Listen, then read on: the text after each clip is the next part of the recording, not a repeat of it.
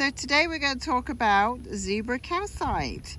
This is a fairly recently unearthed stone, and as you can see, it's got these beautiful banding elements that look like the stripes on a zebra or zebra, depending on where you come from.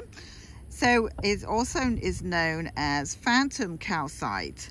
So this to me is just a really stunning stone. I think it's beautiful, and it's all about your emotions. So this stone is about transformation, starting with your emotions. It helps you bring suppressed feelings to the surface so that you can deal with stuff that needs to be dealt with and then move on, become a much happier person.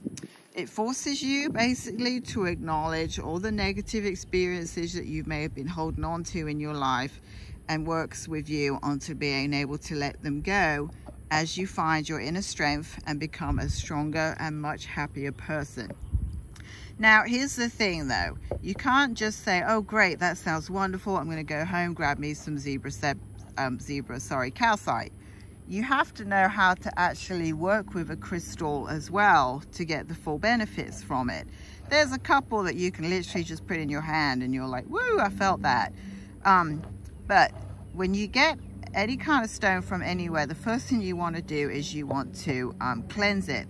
Now, some stones are okay to put in salt water, some are not. Like selenite, for example, is too soft to go in salt water. So what I like to do is just get some a sage stick and just sage some smoke over the stones. And then you also want to charge them too. Now, you may not have purchased your stones on the night of a full moon. You may not want to wait until the full moon comes around. In which case, what you can do is that you can put them out in the sun and use the sun's energy for a day, even if it's in a sunny window. That's okay too. And then the minute you do have a full moon, just go ahead and put them out under the moon's energy for the night.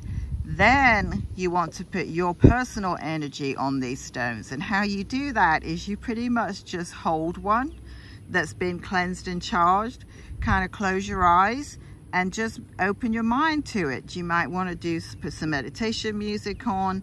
You may want to just sit quietly with it for 10-20 minutes and just kind of see if anything comes through. But what you're doing is you're putting your energy on that stone and taking off anyone else's energy too. So, and I'll talk about that more in another video, but I personally have had wonderful experiences holding and meditating with stones, and then I've had some that I didn't cleanse. For example, I had an amethyst crystal that I didn't cleanse, and I just stuck it by my bed the other night, and I had the worst nightmares I've ever had in my life, and I was like, okay, you're gone. So it obviously came from somewhere that had a lot of problems. Anyhow, so this is zebra calcite, and if you need to buy some or interested in purchasing some, you can get some by messaging me through Facebook, Starstruck Crystals, or I have a website, Starstruck Crystals and starstruckcandles.com, and I'm here for any questions. I hope you liked this video.